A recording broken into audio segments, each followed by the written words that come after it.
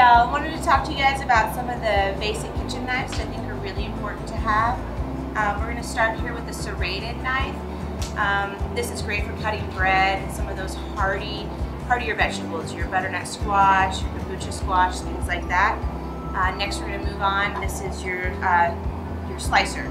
So slicer is really important. The reason it's so long and good is it's made for slicing. So you're going to use that whole entire blade. Start here in the back, slice all the way through that turkey, slice all the way through whatever it is. Use the whole entire length of the blade there. Next we've got chef's knife. You don't need one this big. I use one this big. I like to use the front for my detail work, doing really nice fine dice. I like to use the middle for a little bit more of my onion cutting, chopping, stuff like that. And then if I've got to do something that's a little more heavy duty work, I like to use the back of it like this. Don't use the whole knife all at once. You're going to dull the blade out and you're only going to get a little bit of use out of it.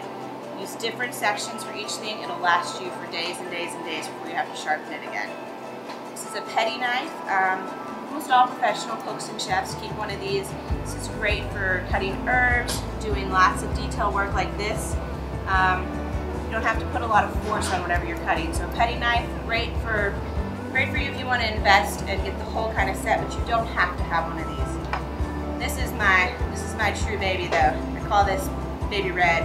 I don't like to buy a straight edge paring knife. I like to have one with serrated edge. It's really going to hold on to and grip whatever you're cutting. These aren't expensive. You can buy them anywhere on the internet.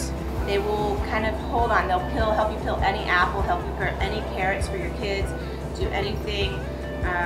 Really nice and easy, and if it gets dull, you just kind of throw it to the back of the drawer, go out and buy another one. These are a little more expensive to invest in.